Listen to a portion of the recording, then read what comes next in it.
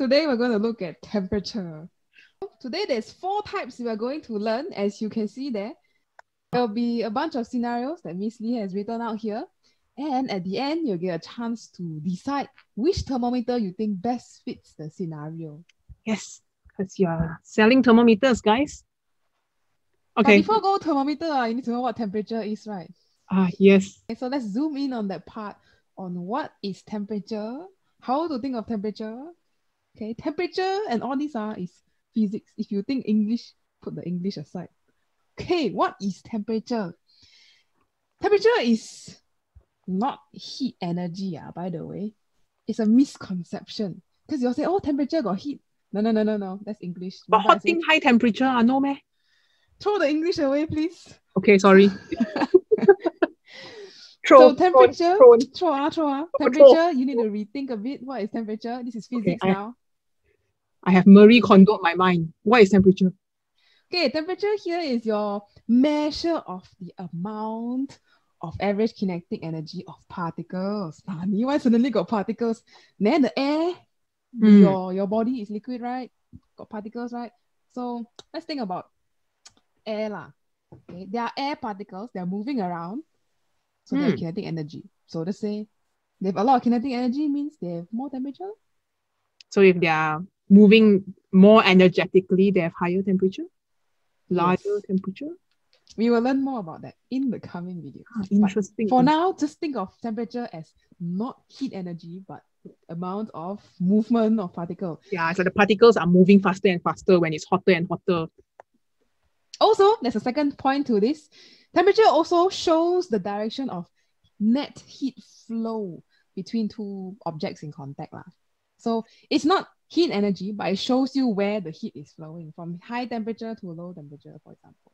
So, I don't know, you maybe hold a very cold Pepsi Cola container in your hand. You feel, wow, very cold. That means what? Your body temperature is higher than the Pepsi Cola can. So, heat is flowing from your hand to that Pepsi can. Net heat, not just heat. Net heat. Means what does net heat mean? What's the difference? Net only.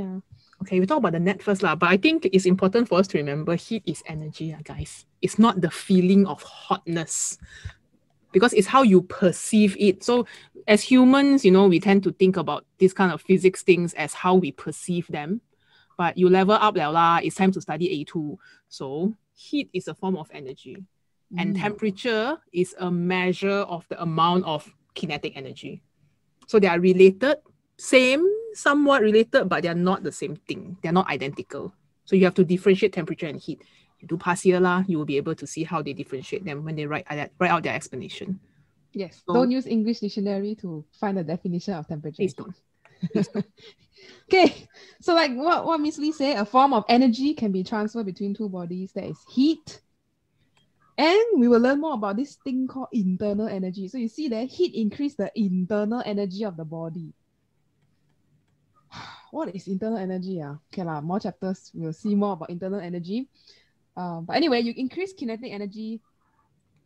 So internal energy increase. And so the temperature of the body rises. So they're all linked. But heat and temperature is not the same thing. Okay? So that's the first thing we need to know about what temperature is, what is heat. Also, you see number 3 and number 4 on the right side there. We also need to know what are some important things before we go into thermometers. What is a fixed point, Miss? You see, sometimes when we want to measure, throw back to chapter 1, this is a base SI quantity. And when we start with physics, right, the whole idea is if we cannot measure, we cannot study. So we could study technically temperature, but in order to measure it, there has to be some standard operating procedure, SOP. Like for example, we all know what 1 meter is. No one is going to argue with you what the length of 1 meter is. So like we all know, so we need to choose a reference point, a reference space. So this reference point is your fixed point. Okay. But are all fixed points the same for every temperature scale? Don't know. You stay tuned lah. Okay. The last idea we need to know is what is thermal equilibrium? This one, I think got past year will ask you what is thermal equilibrium. So you might want to put a star there. Oh, this is a definition you should know. So during thermal equilibrium, when you have two regions or two objects touching each other, okay, so we call it thermal contact, they are at the same temperature. Equilibrium now ma, so no more flow. What do you call this? No more flow of heat. Everything's in equilibrium. This for temperature. Don't think about forces equilibrium. That's related but different thing. There are no forces going around here. Anyway, also net heat flow is zero, so that just what it means in different language. So if you draw like two boxes, or I don't know, maybe at first one is hotter, the other one is more cool. Is that in equilibrium? You think about it. One hotter, the other one hot. So where will the heat flow? You can draw some arrows to show where the heat flow. Heat will flow generally from a hotter place to a colder place. More heat will flow from hot to cold. Less heat will flow from cold to hot. The heat flow is always two-way because don't forget, what is heat? Energy. Represented by the kinetic energy. So the vibration is being shared when they touch. It's just that the hotter one is vibrating more. So it will vibrate its friend more. But doesn't mean that the colder one is not vibrating. But eventually they reach some form of equilibrium, right? Oh, so here you see you draw two arrows, right? So the net flow will be not zero. Some direction. Yeah. So then after that, what happened? Assume we lazy to do calculation, but assume they end up at the same temperature, somewhere in between 40 and 70, I guess. So this one, the net heat 40? Flow, not zero. From hot to cold, net heat flow. After that, let's say they are both at 60, closer to 70 a bit, because since it's a bigger... I mean, we are assuming that the specific heat capacities are the same. Oh, you write 60-40, miss. Oh, sorry. 60-60 equilibrium. Now this one, do you think there'll be any net heat flow? There will be heat flow, but the net is zero. So consider thermal equilibrium, same temperature. So the idea of thermal equilibrium is just a statement kind of understanding. You probably have already encountered this in your Form 4 IG. Form 5 also got it, I think. I don't know. If you remember, but I don't know at this point in time what people remember and what they don't remember. Okay. Anyway, back to our thermometers. You know temperature, you know what's heat, what is thermal equilibrium. Okay, now we go to thermometers. There are four thermometers that we will look at today. This is number one. Do you recognize it? Please say you recognize it. So there are ways we measure temperature. One of the way is this good old mercury or other thing, whatever inside the bulb there. You see this one red color. Maybe this one is some alcohol. I don't know what is it. If mercury inside is silver color one. So how do they measure the temperature with this? What's the physical property that they change? So the physical property that changes with temperature, we call this the thermometric property. So a property that changes with temperature. So what's the physical property? What happens when you heat up? Or rather, what happens to the mercury level when the temperature of this solution increases? So I guess when you get hot, the mercury expands. So volume. But do we measure the volume? How to calculate volume is? Pi r square something length. No. Too mafan. We just want to stick the thermometer in the mouth and see the reading. Oh, we just measure a length. If we stick it in a uniform tube, then volume will be proportional to length. So the property here is length, kind of. Volume. The length of the mercury column. So the idea of temperature causing expansion. Okay. So the thermometric substance here is the material that is responding to temperature. In this case, it's mercury. And whenever we measure temperature, right, we are assuming that there is thermal equilibrium between the thermometric substance and the thing that you are measuring. So normally you have to wait for a bit. You have to wait for it. So like say if I stick this in a container of hot water, the water's heat have to go to the glass and then the glass go to the mercury. Yes. Wow, so many. Okay, like it won't be instant change, which is why doctors say, put inside your mouth. Okay, wait for 30 seconds, then only read. Between the substance and the measured body. Okay. Okay. What else do we need to know about this? I think we need to know how to make a thermometer. Okay. How to make? Or let's say, for example, you found a thermometer, but then because it's so old, the scales are all missing. They rub off and they cannot tell. So you see the thing go up, but you don't know what temperature it is. Don't know what the temperature. Okay. Okay. So our temperature scale, or last time the olden people, when they make thermometer, right? They don't know ma. Maybe I send to this glass blower down the street. They blow the capillary tube for me. The diameter is this big. And then I send it, and then my friend go to another village across the street and blow another glass thermometer, and then the diameter is different. So everybody thermometer different. Then how? Cannot say that this length must be that temperature ma. So we need to do empirical, to use an empirical scale, meaning you need to calibrate your own thermometer at home. But don't worry, it's easy to calibrate if you have water. And oh yes, fixed point. We talk about that. We kind of know the fixed point of water. So maybe we stick the thermometer in ice like that one over there. We know it should be 0 degree lah. So we measure this length. You see here, this length from here to here.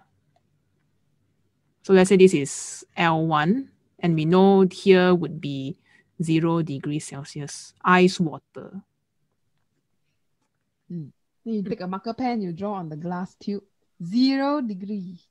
I think olden day no marker pen. Okay. I don't know how they write. Whatever they used to mark. Sharpie. Okay, then you take out the thermometer, then you stick inside boiling water, and you know boiling water is 100 degrees Celsius. Oh, okay, very good. Then you watch the mercury or whatever go up. Then you draw another marker line. Okay, no marker. You make a mark and you call that 100 degrees Celsius. The mark here will be 100 degrees Celsius, and the mark here will be 0 degrees Celsius. Then, like all good physics person, we plot a graph. What shall we put on the axis? Let's see. So we are changing the temperature. So let's on the x-axis put temperature. Theta is a symbol we use for temperature now. So don't think of angles, think of theta. One can use T, they are not consistent. T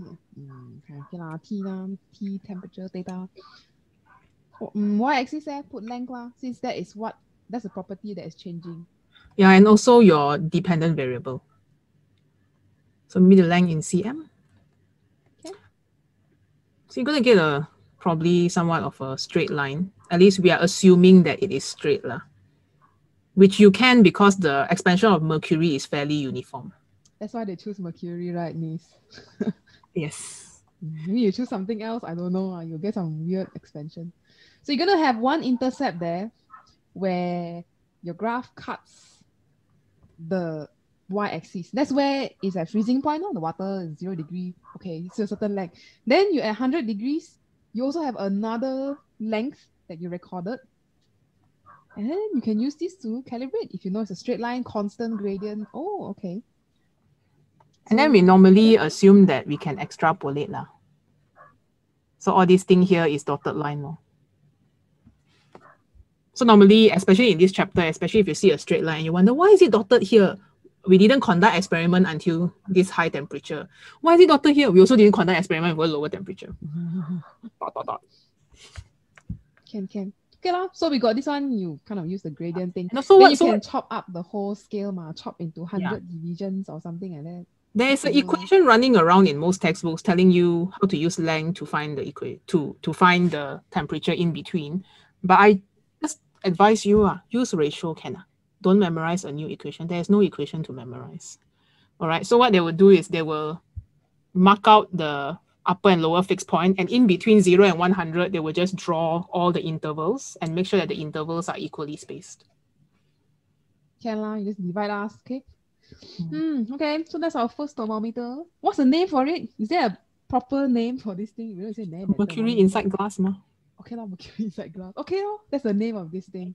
I think before we decide to sell the thermometer, we need to know the advantages and disadvantages, like a pamphlet, okay? So what's the good thing about using a mercury thermometer? Well, you already did the hard work of making the scale so you can just straight away look at the thermometer, you see the number that the mercury is at, then you know temperature is all You need to do already calculation. calibrated for you. Yes.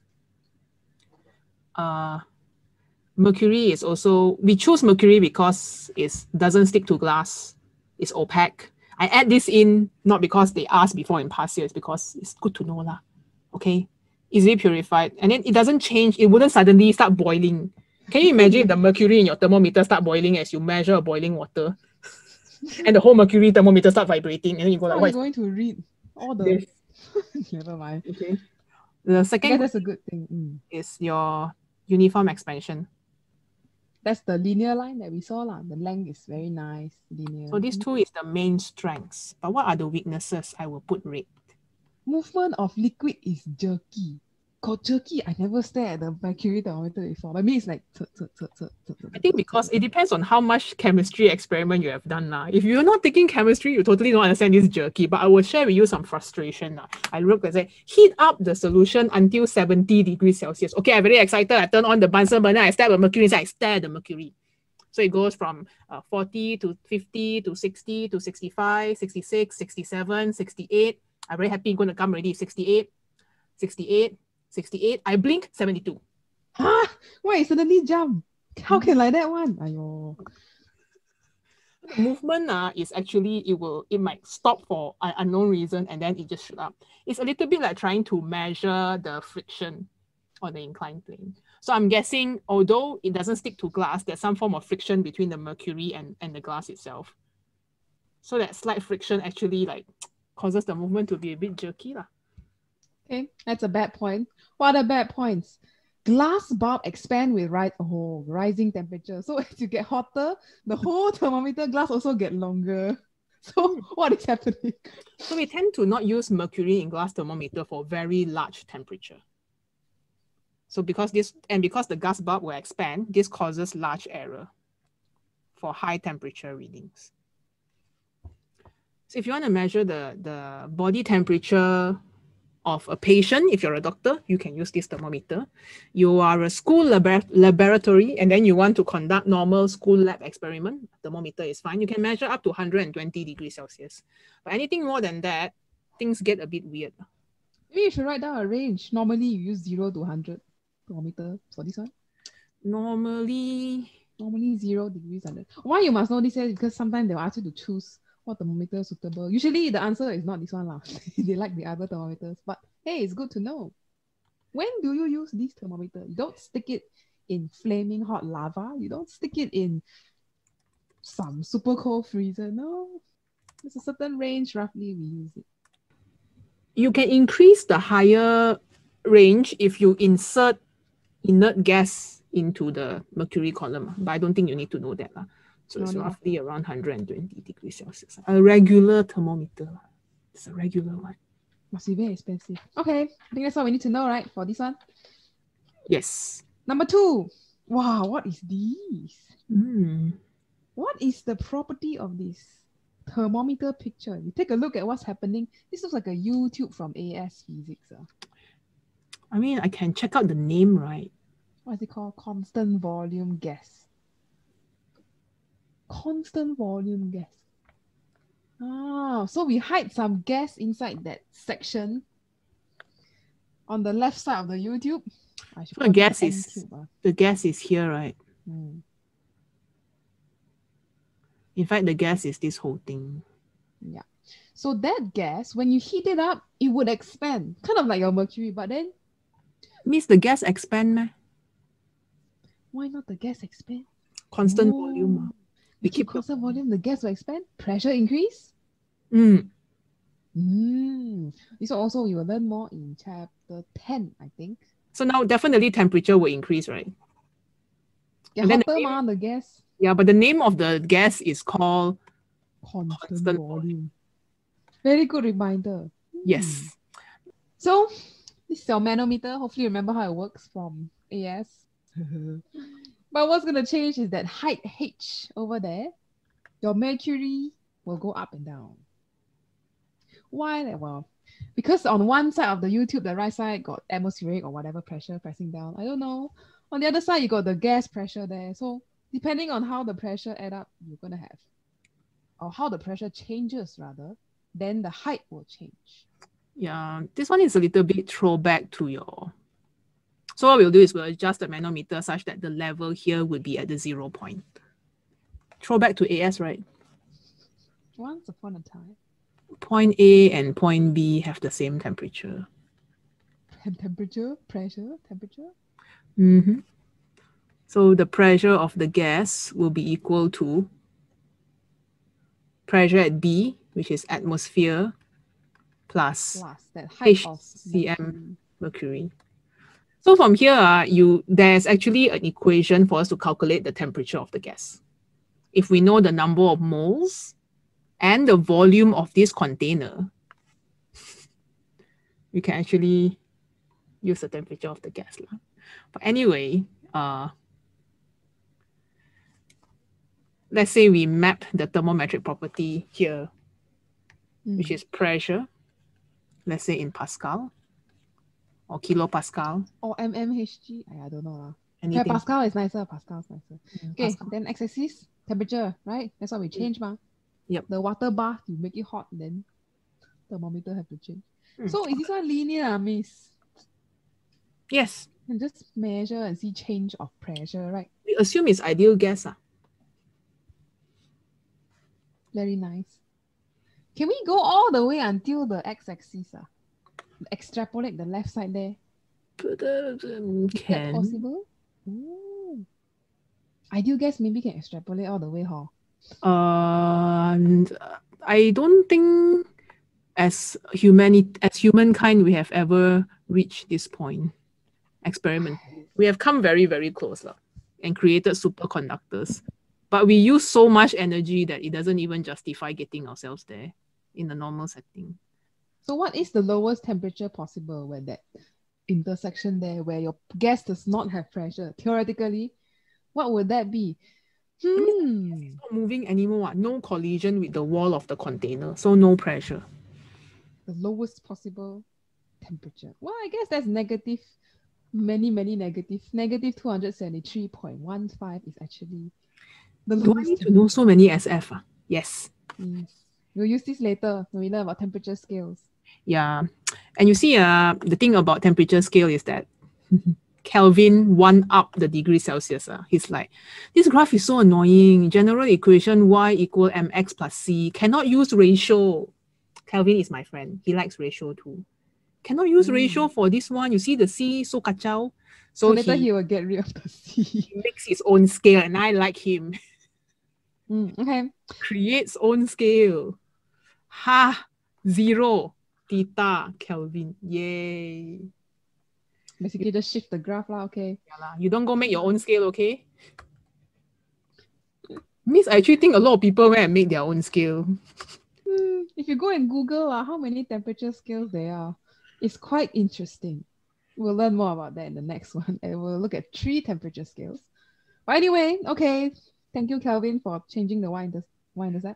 Okay, so what else do we need to know? The thermometric property, which is the pressure of the gas, pascals, whatever unit you want. So the pressure is changing in response to the temperature. Okay.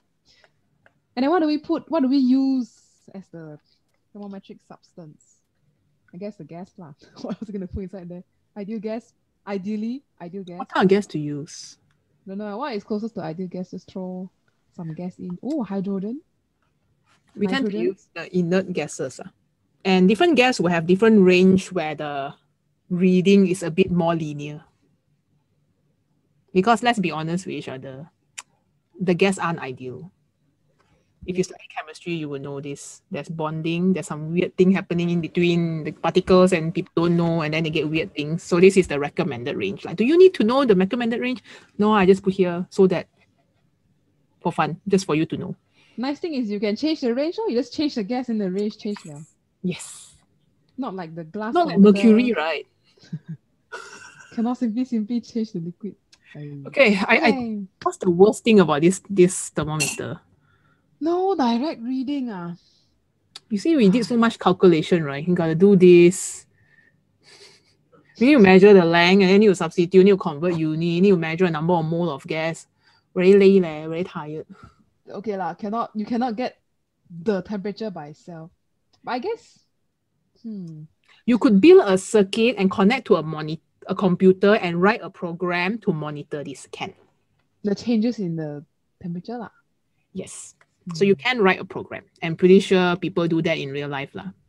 But this is what I mean by no direct reading lah. You can't read directly from looking at the thermometer. You need to hook it up to an external circuit. Okay. What other advantage or disadvantage? Number 2, cannot be used to measure varying temperature. Why? You see the bulb there, round bulb, all the gas inside. Right? Gas take very long time to heat up or cool down. So you stick inside the water, then you slowly wait lah. They are bad heat conductors. Okay. So if some temperature is changing very quickly, you won't see it. Number 3, whole bulb must be inside it must be in thermal contact with what you're measuring. So yeah, if your bulb, half of the bulb in the liquid, the other half is not, then something wrong already. But I guess the nice thing is, like we mentioned, you can measure a wide range of temperature. You just change the gas. The gas pressure will change accordingly. And there's high accuracy. Because we are quite certain of the behaviors of these gases. In fact, although just now I mentioned that it is not ideal, there are other calculations that you can do to compensate for the fact that it's not ideal. Interested? Study more chemistry. Or ask your friends who take chemistry. Okay. So all we need to know for this one? Yes. So generally, we use this in settings where we always want the thing to be at the same temperature. And if got small change, we want to know ASAP. Although the thermometer is a bit slow. But okay, ASAP. Yeah, we want to know if there's change and adjust to maintain temperature. So if let's say you are very extra and you're like, I must take a water bath every night at exactly 34 degrees Celsius water. Okay, you make this one for yourself. You put inside your bathtub. Okay, can also. All right, that's number 2. Number 3, the second last one. What is this mist? Got so cute. Look like potentiometer. Oh my goodness. Nani? Well, if you guess potentiometer, you see the jockey there, correct now. It's called a resistor thermometer, also known as platinum wire thermometer. I don't know why we use platinum. But anyway, it's a wire resistance. Like what you all do in labs, you put the wire there, you poke the thing here, you take reading. Okay. Because we know that resistance changes with temperature, right? So higher resistance generally means higher temperature of the wire. There, your filament lamp, all this thing. So R increase when temperature increase. Yep. Your IV characteristic graph. From AS. Yes, a lot of AS here, miss. Okay. What's the thermometric material substance then? I guess the wire, because you're using the wire, you're measuring the resistance of the wire. So you're using the wire as your substance.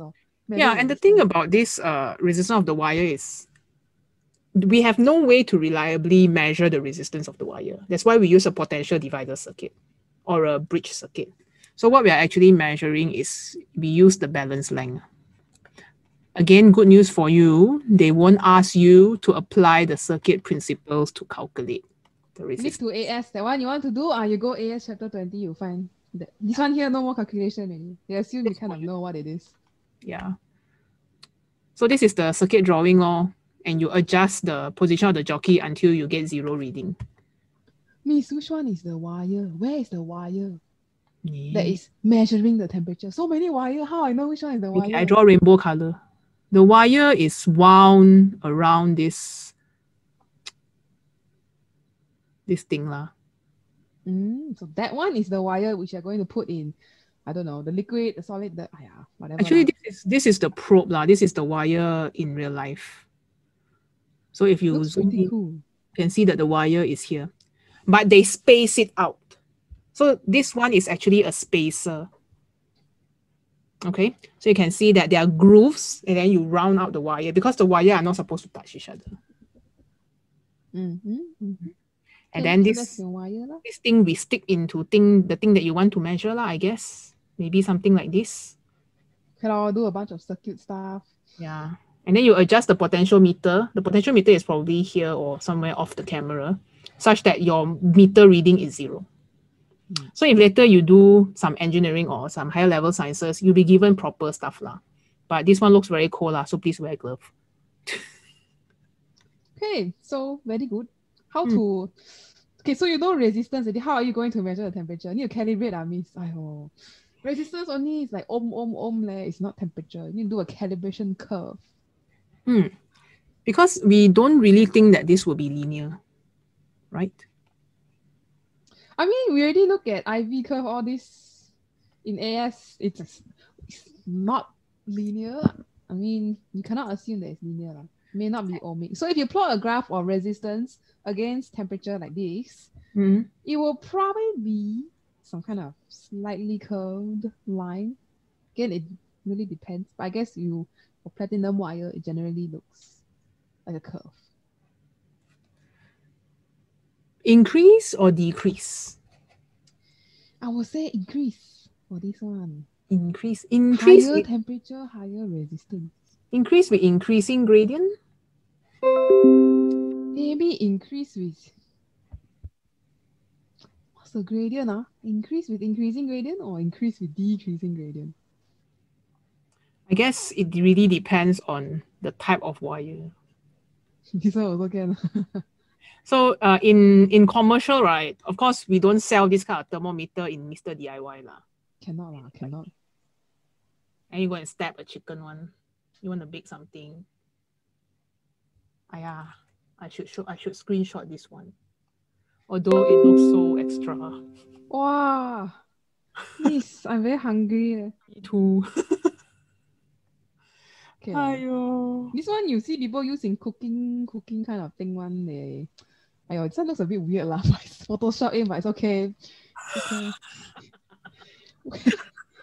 It will make sure you cook the best, perfect hot dog? turkey roll. I don't know what is this thing. Okay, anyway. So the digital one is connected to a circuit. The regular old person one, the one that we like to do, is connected to an analog meter. So you can see that there's an analog scale here, and then it will adjust. Okay, because this one, it's contained inside this wire is contained inside. Everything is auto-adjusted already. Okay, so anyway. Back to the graph. Yeah, so probably maybe something like this. The not good part is no direct reading. You read resistance lah, but then you're like, what resistance is what temperature? You need to calibrate. Okay lah. So that's a problem. Unless you have a circuit inbuilt to calibrate for you. Or here there's also another, if you open this, there's another device inside here to calibrate for you one.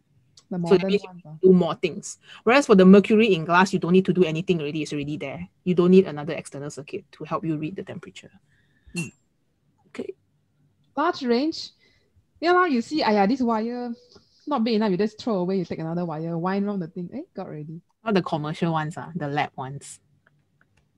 Commercial one, don't need to do that. Convenient size. Oh yes, you see, it's very cute.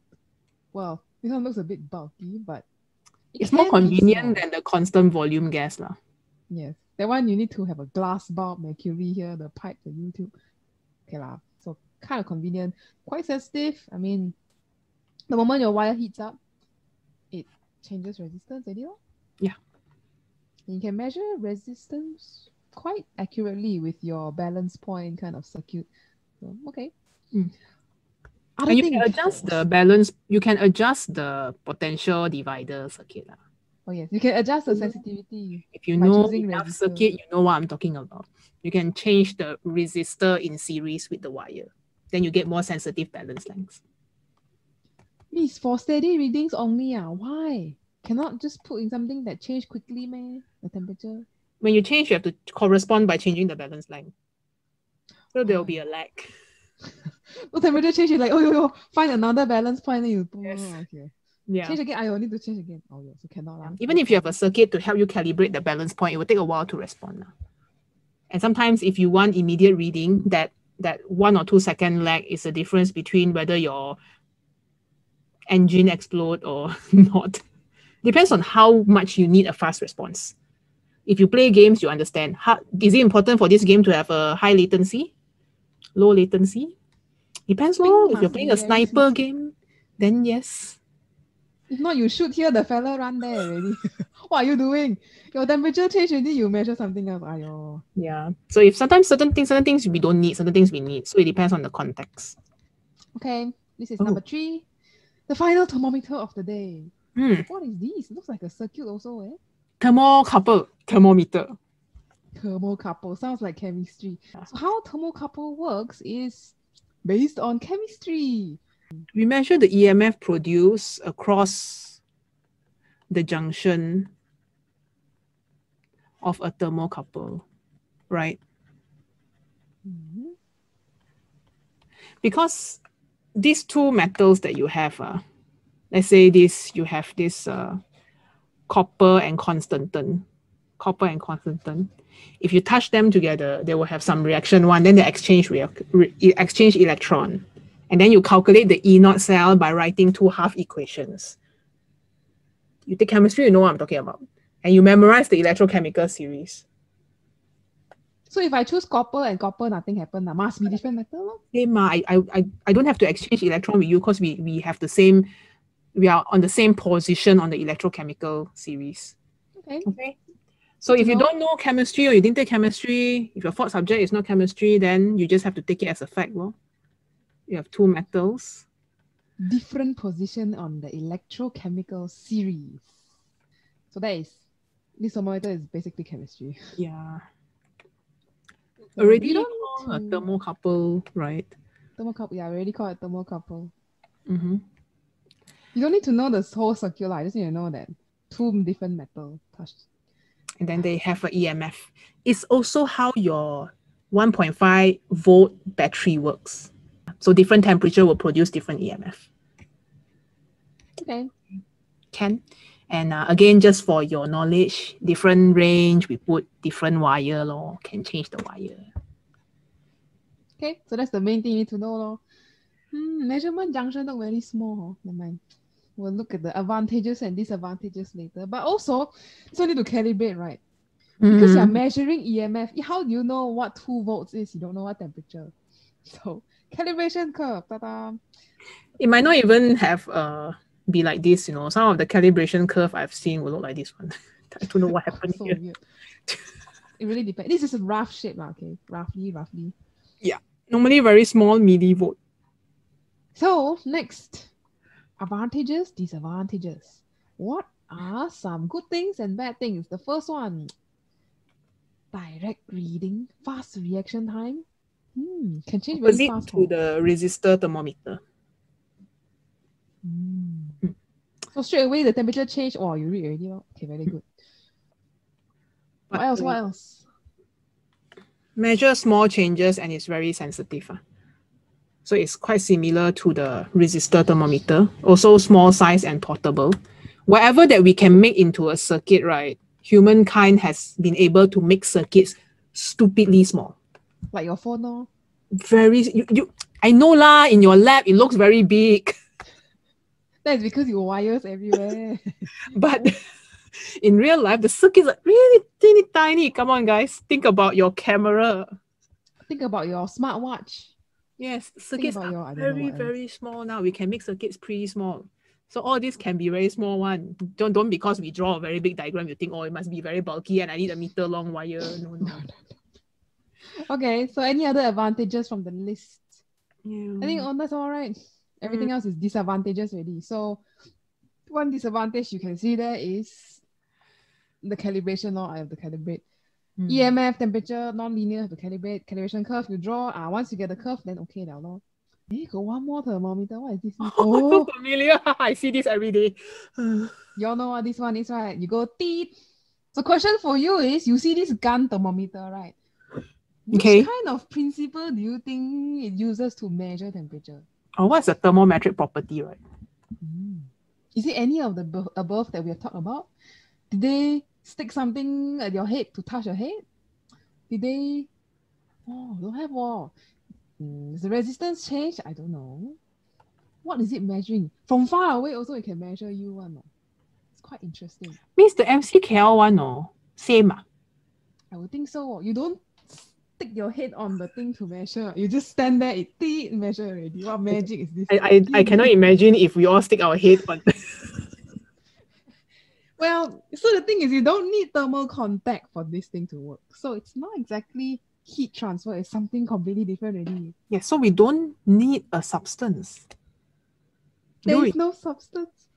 This is a magical thermometer. You don't need to know this in A2, but maybe in the future you do. Anyway, you'll see this in quantum physics later chapter. But the thermometric property here is wavelength. Wavelength, right? Yes.